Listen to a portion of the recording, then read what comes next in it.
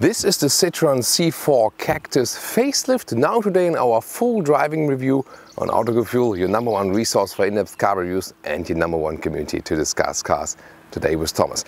Exterior changes, interior and also especially the driving experience, because this one has the new hydraulic suspension by Citroen, where they are actually connecting this past heritage from the hydraulic suspensions with a new, little bit different technology. How will it play out? It will be very interesting in full HD, full screen and full length. Let's go!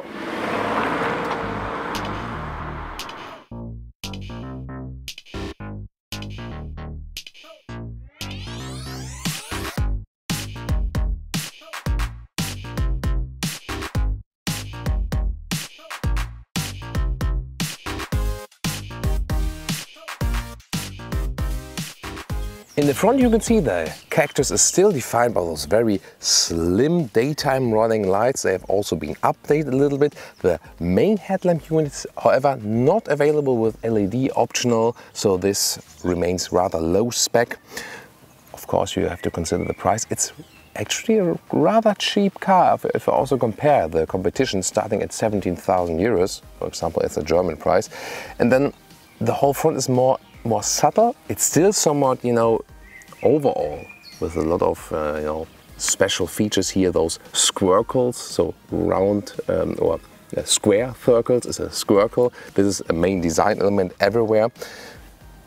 I'm still searching for a very correct German word for a squircle, by the way. Like, I'm not sure. Eckkreis, I don't know.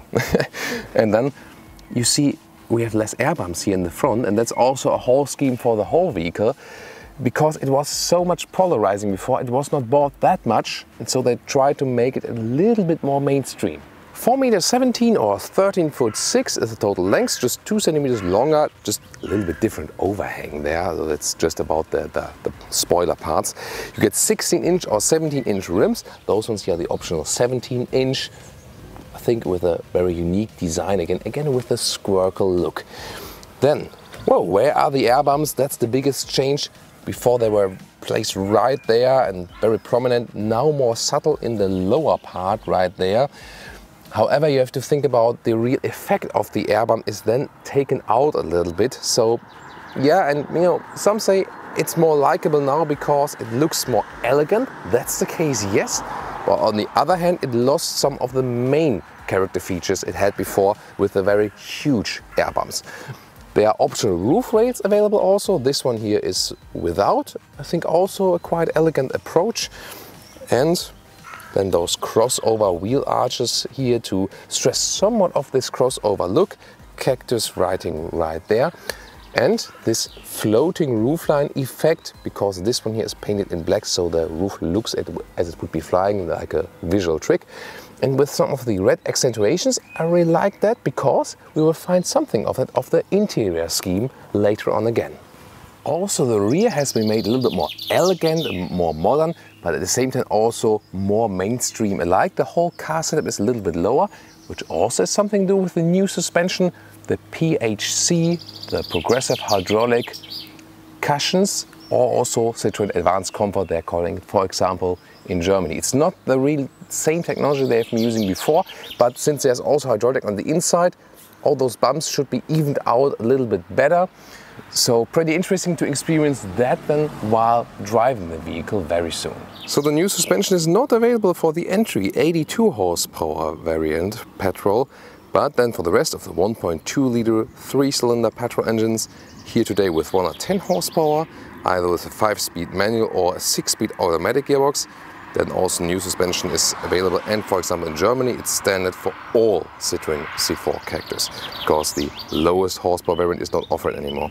Then 130 horsepower also available then with a manual hand drive, same engine. And then there are also 1.6 liter 4-cylinder diesel with 100 or 120 horsepower. In this case the stronger one also has the optional automatic gearbox.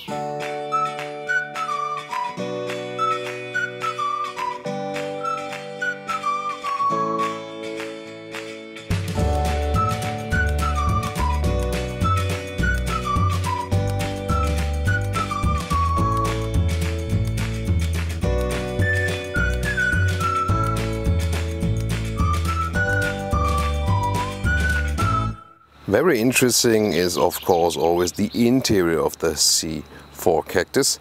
Here again with the squircle stances on the inside of the doors, and that is mostly hard plastics. But again, considering the price of the vehicle, I think that's okay.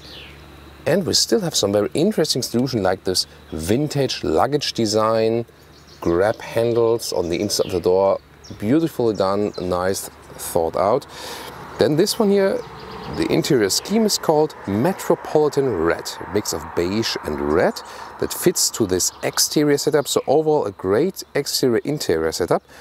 Then you also have a standard, just grey cloth if you don't pick any design scheme. And then you can also pick so-called wild grey, which would be another grey cloth. So grey is used pretty often, also inspired by some Scandinavian furniture design. And then there are also two hype grey and hype red trim levels, which include also animal skin parts. Here in this case, Metropolitan Red, you can see also a red top dashboard, also with a very interesting structure. It's not a plain plastic, it feels and looks worthy, so they also use interesting materials here. Digital dashboard, a small one. You can look through the steering wheel, it is actually possible. A very huge steering wheel considering the size of the vehicle.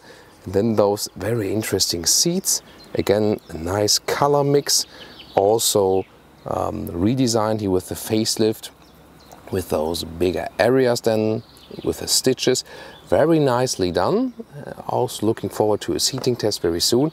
And if you want, you can also get a seat heating that isn't included if you pick one of the higher trims.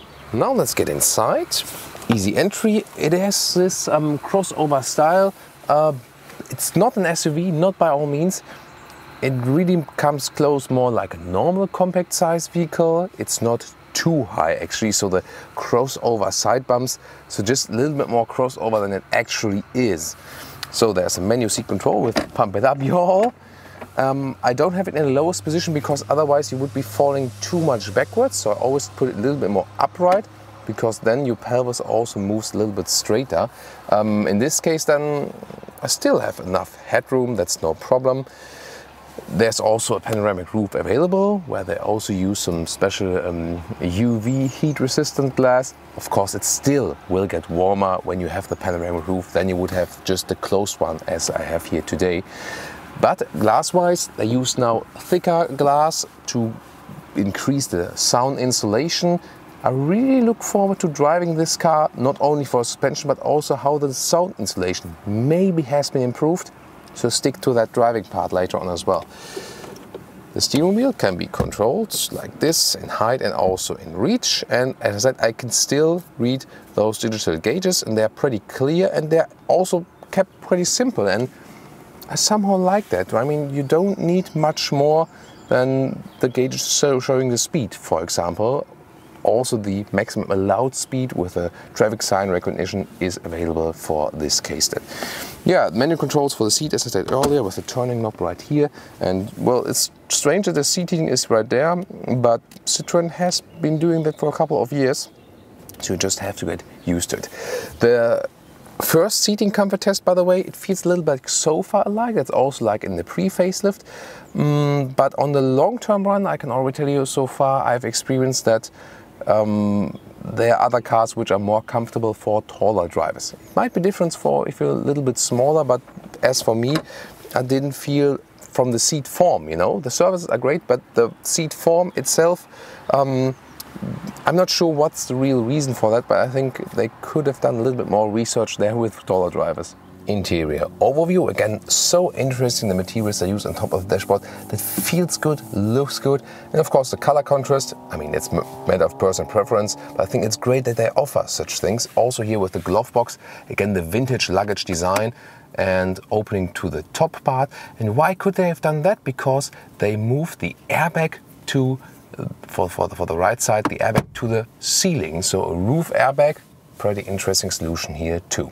A 7-inch screen is standard. You can see you can also get an Apple CarPlay connection, this connect box.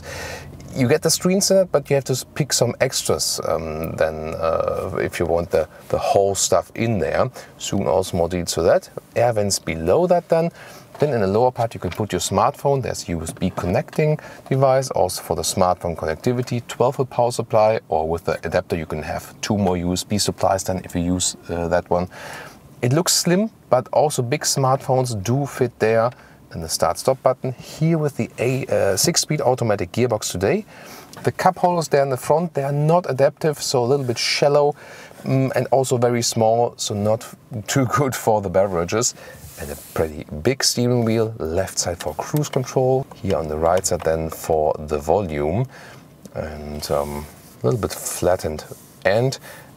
It looks comfortable and also fits to this whole comfort scheme, and the squircles are also found in the interior once more. And here we go with the infotainment screen detail. Most of the time I would just use then the CarPlay function.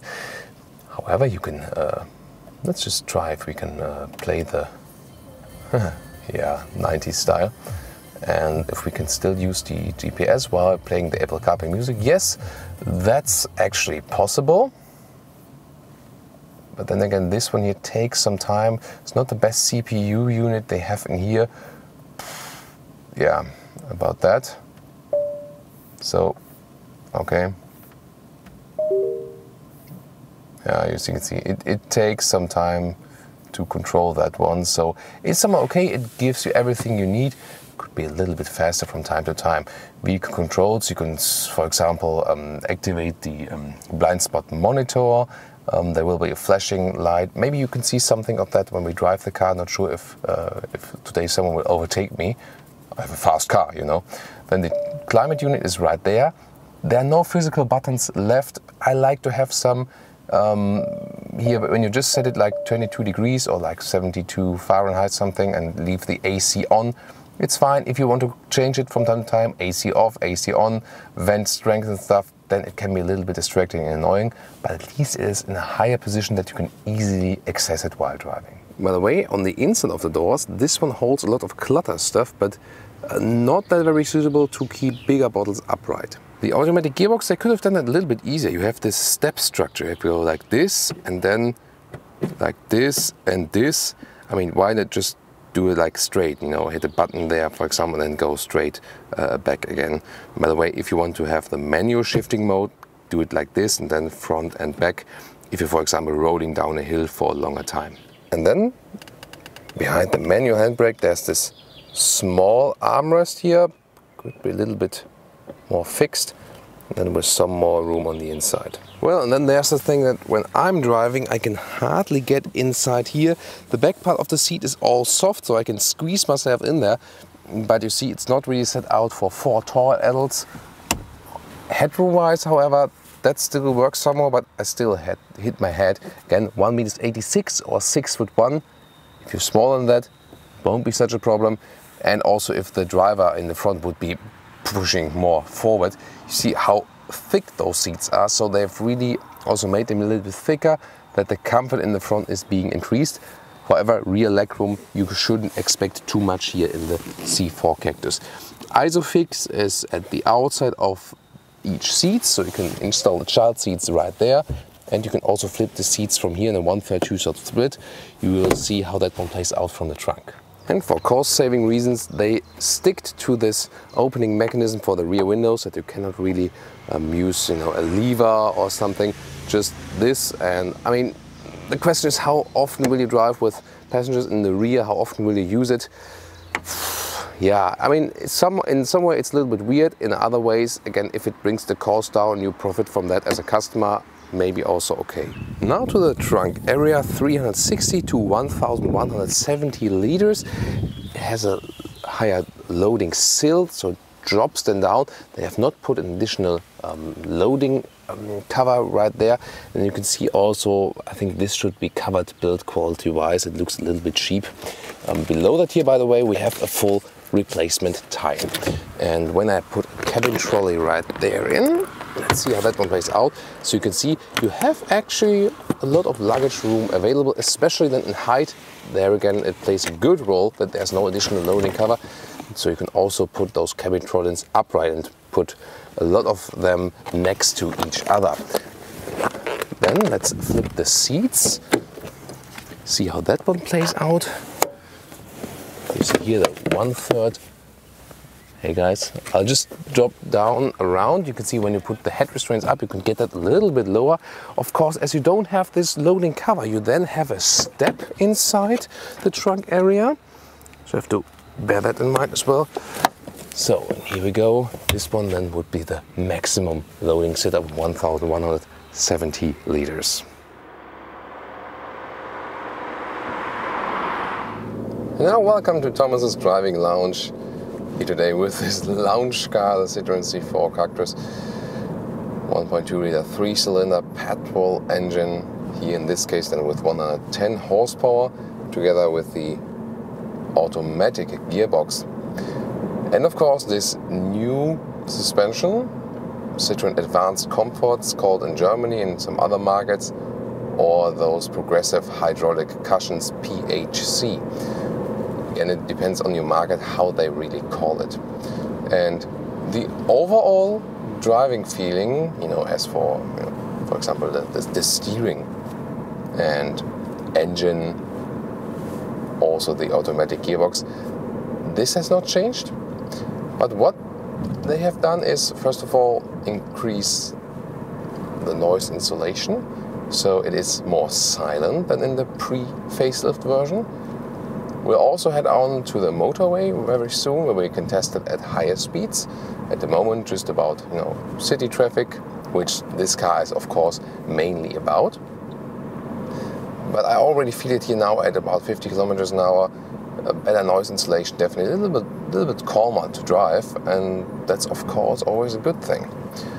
The steering here is pretty light, so it does not need any strength to control it. The downside of that is of course that you don't have so much feel in the steering wheel. It doesn't feel that natural. And one thing that was a characteristic basically suspension wise before is that when you, for example, do a lane change, a quicker one like this, so far the car tilted really a lot. Also when you're going on the brakes here, this by the way a beeping sound from the autonomous emergency brake, which you get then optional or beginning of a mid-trim. The car also shaked like this. That was pretty funny because there was a standard suspension, and the standard suspension was set up in a very, very soft way. Now here with the new suspension, this extreme tilting is gone. This is one of the first key findings. At the same time, they still have a somewhat calm and soft setup for this new suspension here. So it's not that it would have become stiff now or sporty. This car is far from sporty, which is not a bad thing because not everyone wants a sporty, small or compact size car. As I told you earlier, this car is somewhat between small and compact segment, and that's also how it feels like driving. It doesn't feel not necessarily like a grown-up compact segment car, but also not like a real small segment car. So it's definitely also an interesting niche they found here for this vehicle. Ever since they introduced it, I also felt it was supposed to be somewhat a fun vehicle. By the way, I'm not sure if you got that here on camera. This automatic gearbox is, relaxing to drive if you compare it to the manual gearbox, of course. But sometimes, even if you're just accelerating slightly, it's like stuttering. So I'm not 100% satisfied with that. If I would have the choice and I wouldn't care about the extra price for that, I would still go for an automatic gearbox because it's just more relaxing, especially if you think about most of us are stuck in traffic quite a lot, and then of course it's a little bit annoying to clutch in, clutch out, and so this, especially for city traffic, the automatic gearbox is always really nice to have. Here when you're at mediocre speed and middle throttle input, then it's always working fine. But in those situations where you just apply the throttle slightly, or maybe approaching the next traffic light, then sometimes it's a little bit too stuttering for me. So maybe they should fix the the automatic system there. Maybe I think it just needs a little fine tune, maybe with a torque or something, and then it basically should be fine.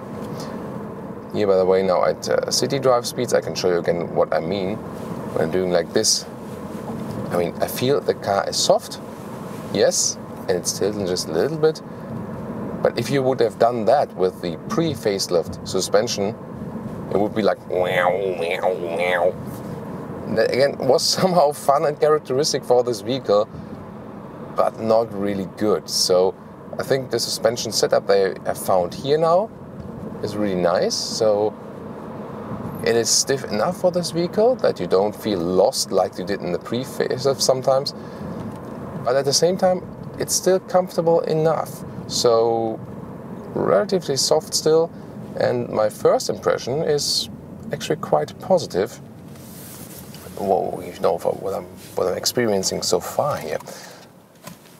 Soon there will be also a part of the track where will there be more potholes and stuff, because that's what they're also trying to achieve. And also when there are some waves on the road, that the car basically keeps in a straight line, just the suspension moves underneath that, like it was the case with those old Citroen, like the famous hydraulic suspensions. Again, it's not the same technology they're using now, which they did in the past. But it's supposed to have a somewhat similar effect.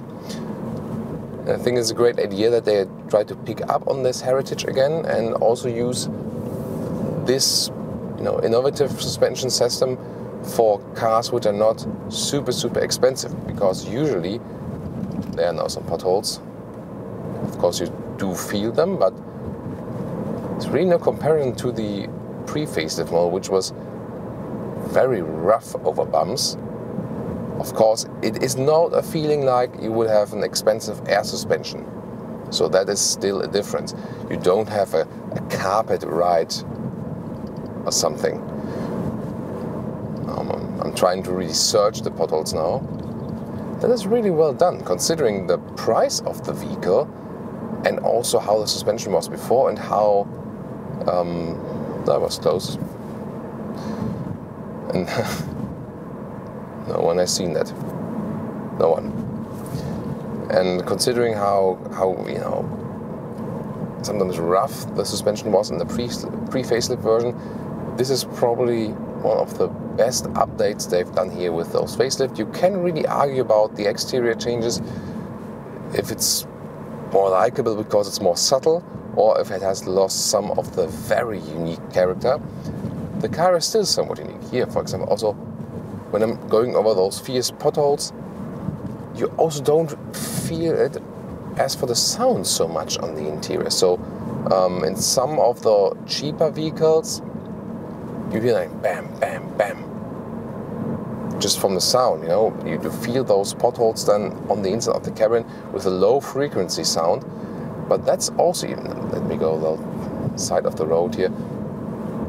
It is really not a problem. So, and also what you then feel with your lower back, how much of those bumps are getting transported in your lower back, and that's like zero. So, very unique setup here, considering the price and considering the segment we have. So, one of the things I was looking forward most with new suspension, really good job. Again, conclusion is for that, don't expect an air suspension like feeling. But with this new technology, they could really even up the gap to some of the competitors which have really the best suspensions. So pretty cool. Oh, there's a Cactus. Didn't want to wave though. Probably because it was the pre-facelift model. And then they were saying like, hey, look at those snobs, the new facelift model. We don't greet those.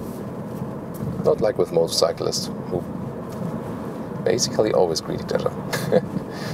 So, a little bit more city driving before we head onto the motorway. Here, like almost 90-degree corner. You see, I don't have to steer too much, and it's really light. And then again, I step on the brakes a little bit harder now. See like it's a little bit dipping with the nose. Still has some of this soft suspension character.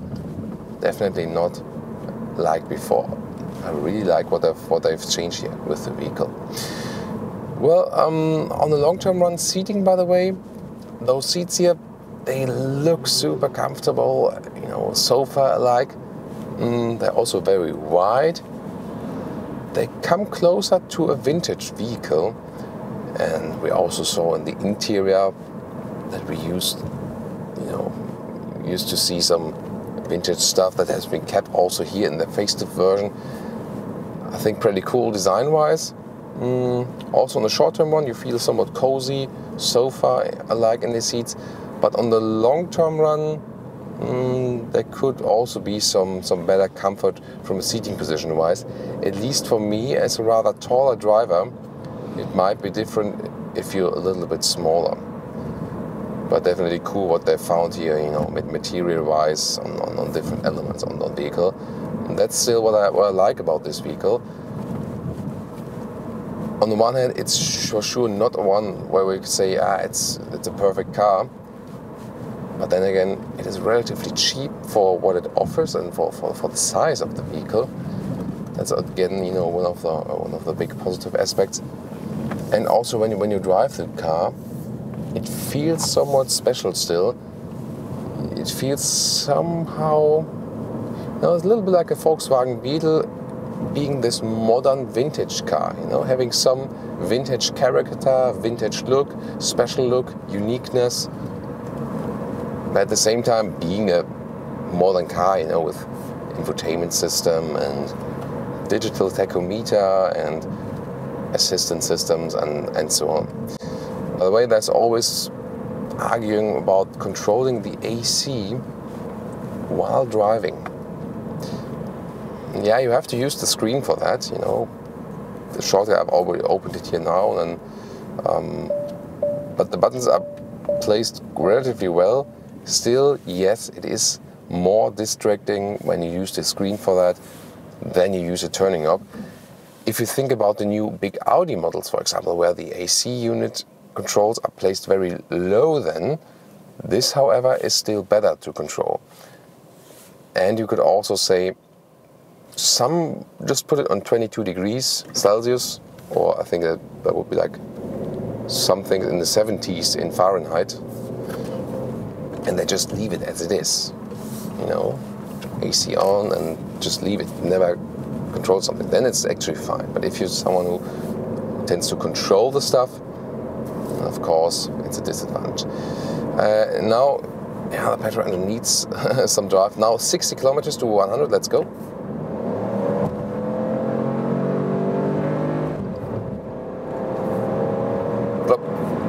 You can see it struggles a little bit and also needs really some pushing. The automatic gearbox did the downshift. It's not a very powerful engine, but for the city drive it's really enough. And since it's a turbo, even when you're here on the motorway, there's still something coming, you know, also in the fourth gear then at 100. Not too fast, but is somewhat okay. You know, at 100 kilometers now, of course, noise level is higher. But yet again, I feel difference to the pre-facelift model. They've really done a good job in improving it. It is not best in segment still. As for the noise insulation, we have more silent cars there, but definitely a step ahead, where I could say this is definitely a difference. They have improved that. Now, what about the stability here? Also on the higher speeds. See here, the suspension does a better job than before, especially at higher speeds. You sometimes felt a little bit strange than with a very, very soft suspension. Here it gives you a little bit more security also at those higher speeds. You also have a cruise control, by the way. You sit on the left side of the steering wheel. You're just a normal one, and then you can use that one to relax a little bit more when you keep the steady speed. And we'll get off here again, because there's a very nice corner where we can also test the suspension. We're going fast in this corner. There's a transverse bump in the road, sitting us to the side. That was good. Some good grip. And that was also something, you know, fast in the corner, and then we were getting offset a little bit by those transverse bump. And I'm not sure if you could catch it on camera, but I felt really like the suspension really evened that out very well. And also between the front and the rear axle, pretty much even. So, and when I did this test before with the old Cactus, that was becoming almost a little scary. So I think this new suspension also offers you more safety and a more secure feeling, especially when you're driving a little bit faster. So what do you think? Still a very unique car. It is somehow fun to drive it. I guess, you know, engine power wise, you also have to consider the price. If you want more powerful engines, you also pay more money for that. So I think considering the price, it's also okay. And consumption-wise, it's also not too bad actually. So we could score here in our tests an average consumption of about 6.5 liters on 100 kilometers. You know, we had equal consumption figures, for example, with the smaller ones, with the Citroen C3 or the Citroen C3 Acros. There we, you know, we landed up at about 6 liters on 100 kilometers. So this one is not then a big difference. There's also not a big weight difference between those vehicles.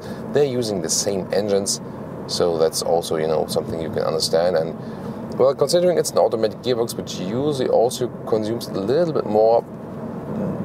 Not in every case today. In the past it was the case in every case, but nowadays sometimes they are also more fuel saving.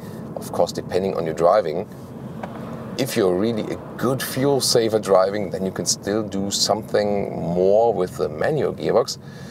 You know, however, it shouldn't make too much of a difference. If you want a little bit more power, you can still go for the 130 horsepower variant. Then with the manual gearbox, that would also be a solution. But overall, I think still a very interesting ride here, what they've done with the updates of the car. And now to our conclusion for today with the Citroen C4 Cactus with the recent product update. Exterior, yes, it has lost a little bit of this unique character with the more subtle air bumps and stuff, but still it is somewhat unique, I think. On the interior, also a very unique setup, and also the whole vehicle concept being somewhere between the small cars and the compact segment cars. So still a very unique and I think likable approach. But of course it's still somewhat a love or hate car, even if it's not that polarizing as it was before the facelift. Then driving wise, of course the suspension has changed. This is the most significant difference, and they've really done a good job. You have a more secure, a more safe feeling. It is somewhat sportier if you compare it to the pre-facelift version, but not sporty at all still, of course. It's really doing a great comfort job overall. So that's also a good update, and also better noise insulation. What are the downsides? Well, I think the long-term comfort is seating position-wise not that good for taller people. Some things in the interior are of course not that well done processing-wise, but then again we have a lot of interesting different colors and material choices, especially if you consider the price of this vehicle, because that's still very low.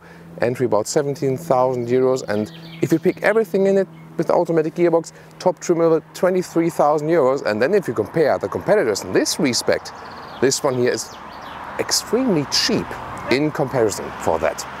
Thank you so much for tuning in to Autogefühl, and also tune in next time.